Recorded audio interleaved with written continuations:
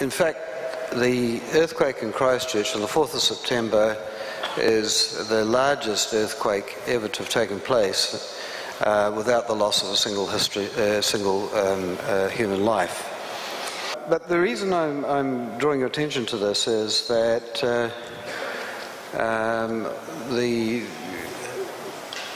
the level of destruction in the city, about 60% of houses have some form of damage or other. Some of them uninhabitable, many of them with fairly simple recovery required. Most of them remain habitable. Reticulated services such as water, sewerage, and particularly power were out for, some of them are still out, still being recovered 10 days later, but most of them were recovered within 2 or 3 days. The telephone services remained up, but became overcrowded, overloaded very quickly, as you might expect.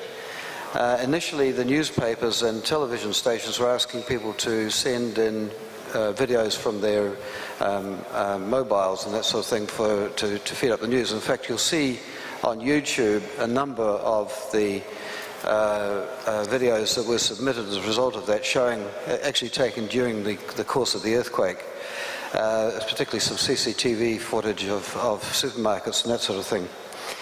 But the word very quickly went out because, of course, the mobile services very quickly were overloaded and people were asked to stay off them so that they could be used for emergency services only.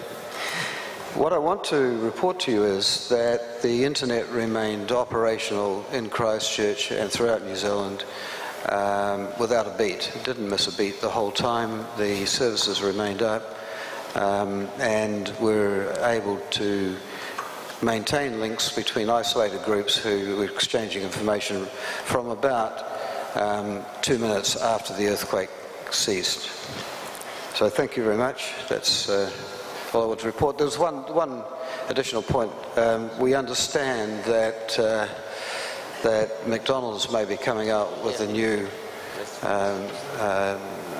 burger, the Mac burger. It comes with a free shake. Thank you.